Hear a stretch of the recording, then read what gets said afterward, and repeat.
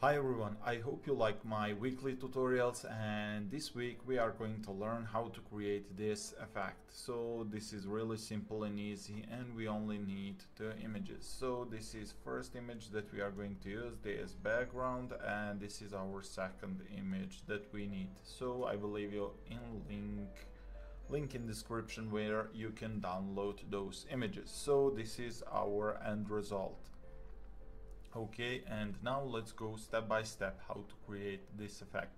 So let's go pick up here ellipse tool and make sure you hold shift on your keyboard, so you don't need something like this. We don't need some random shape. When we hold shift we will get perfect circle, if may I call it that way. Anyway, just let's go fill almost all. Okay, close those, and we need from up here fill, just go no fill, and from up here at the stroke let's go with 50 pixels, and from up here we can change color of our stroke. Okay, I will go stay with black. Maybe I'll increase this for 10 pixels, it doesn't even matter. Okay, my next move will be Ctrl J to duplicate this layer. Great. Now Ctrl T to get this layer smaller, just like this. It's really simple. Now hold Ctrl to select those two and go to your move tool and align those two layers right on the middle. Great, I hope you follow me. Now let's go back to ellipse to copy. Now let's go back to ellipse tool so we can choose the size of our stroke. For this one I'll need something like 20 pixels.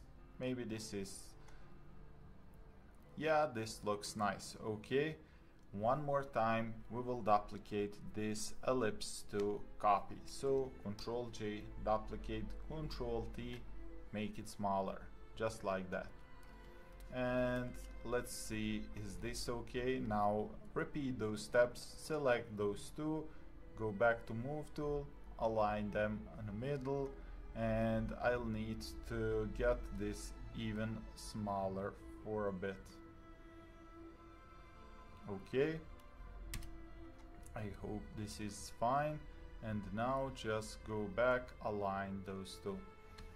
And the last step for this one is we need to get our type tool, and when we work with shapes, and we can go, you see how my mouse cursor change, and when I press once up here it will allow me to type anything I want and to apply this effect. So I will just type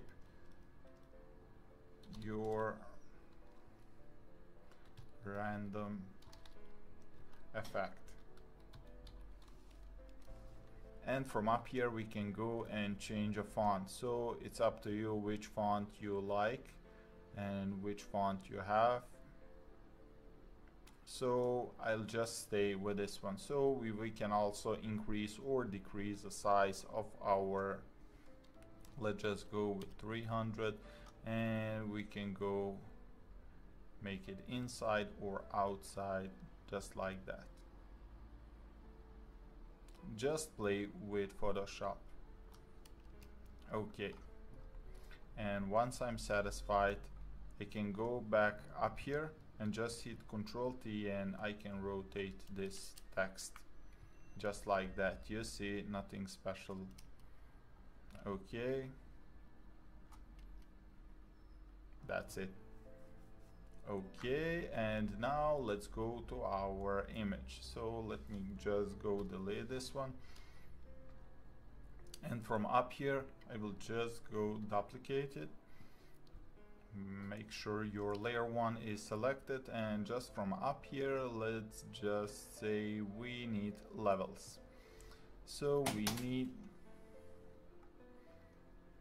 So just a simple step, do something like this to make it more contrasty, because you will see in a second why. Okay, that's it.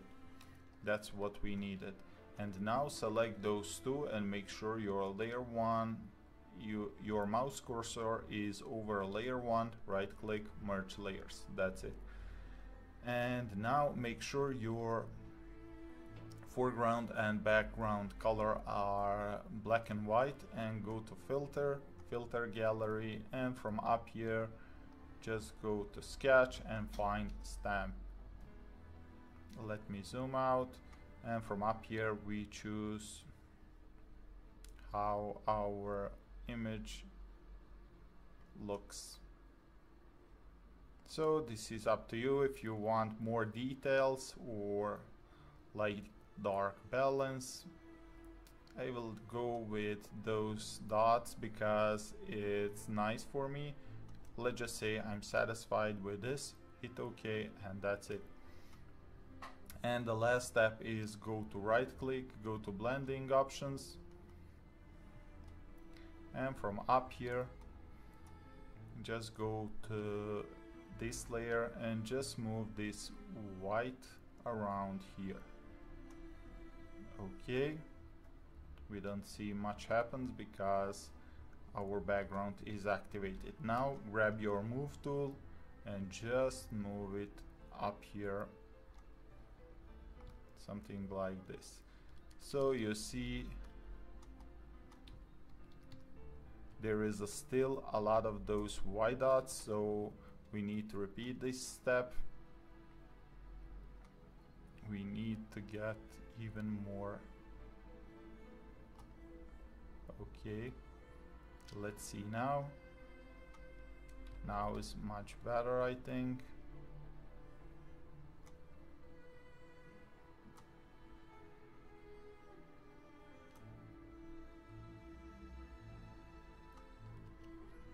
And that's it.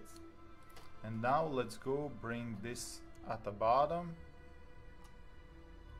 and create a mask, and pick your brush tool with some normal. Okay, and just go remove this. You see I messed up a little bit up here. Just press X and swap those colors, and now go back just like that.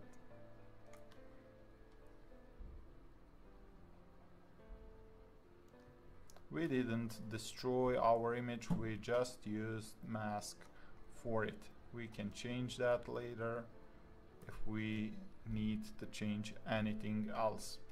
So this is our effect, and now make sure you select all of them by going at the bottom and holding shift on your keyboard on the last layer, and it will select everything in between. Now let's go create this into a group and Control J duplicate group. Close the group too, because we don't want to destroy our work, and just right click on it, click merge group. And now last step is let's go back to our brush and choose some brush like this.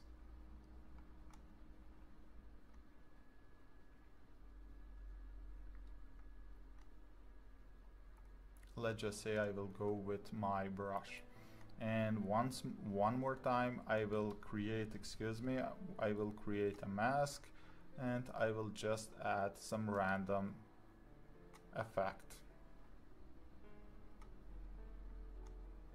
Let's just say this is effect I wanted.